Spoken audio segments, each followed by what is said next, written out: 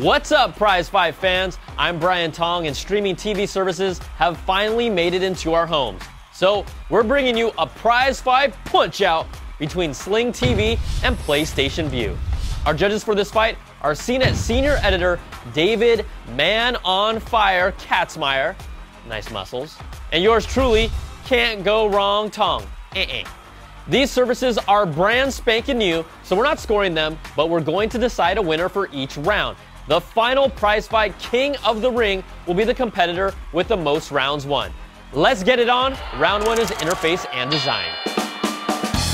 Sling TV primarily sticks to a single row for all your stations, and you can view the content playing above it. PlayStation Vue brings a layout more like Netflix with multiple rows of content based on your timeline, shows, and recent channels. It's a lot more customizable with favorites. You'll also have the traditional grid guide as an option, and the interface is faster and more responsive than Sling TV.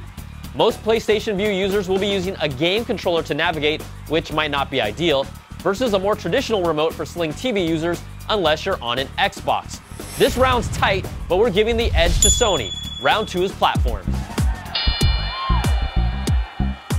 With any service, it's all about who's on more devices, and this one's not even close. At the moment, Sling TV can be used on a Roku player, Amazon Fire TV, and the Xbox One. It works on your Mac or your PC, and also plays on iOS and Android devices. Android TVs and Nexus player support are also coming soon. Now, the PlayStation Vue works on your PS3 and your PS4. That's it.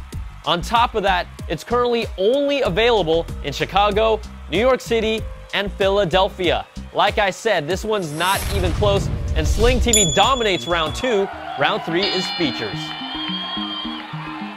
PlayStation Vue acts like a cable box with the ability to pause and rewind every channel, skip commercials, and you can use its cloud DVR to save your favorite shows for up to 28 days. You can also stream from 3 consoles at the same time, but they have to be in the same household. Sling TV was the first to market, but it doesn't really bring any feature advantage other than the ability to use its bandwidth limiter. It also has channel-specific limits that hurts a lot, so most channels don't allow you to pause, rewind, or fast forward, and you're allowed one and only one stream on one device at one time per account. This round's a no-brainer, PlayStation Vue. Round 4 is channels. Sling TV's basic service starts off with a core of 21 channels that covers most of the cable go-tos like ESPN, CNN, AMC, TNT, and the Food Network. Now, it's still missing networks like Comedy Central and Bravo, but brings on extra packages to add more channels relevant to interests like sports, lifestyle, and kids programming. Plus, HBO has been added as an option to get your Game of Thrones fix.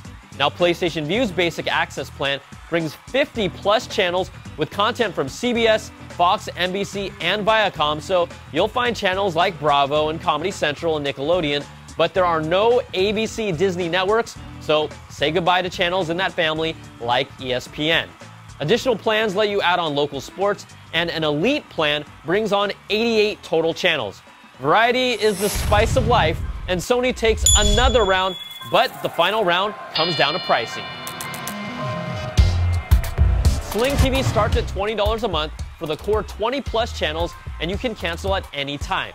The additional extra packages cost $5 a pop, and the HBO channel will cost you $15 a month.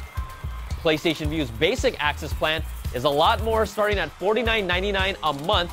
The core plan with local sports costs $59.99, and then the elite package with 88 channels is $69.99. It's basically like paying for an actual cable service. Even though Sling TV has many limitations, with Vue, you're paying the same as cable or even more with fewer channels. Round 5 goes to Sling. So let's break down the results, and the Sling TV made its mark for its platform support and pricing, while PlayStation Vue won out with its interface, features, and channel selection, taking this battle 3 rounds to 2 and is your Prizefight winner. Now, I can't really say there's a clear winner here, and both services still have a long ways to go, but a combination of an over-the-air antenna and one of these services might be the best for you. But for me, I'm a sports junkie, and I don't like how sporting events lose their image quality and just aren't as smooth compared to a cable signal right now. I'm Brian Tong. Thanks for watching, and we'll catch you all next time for another prize fight.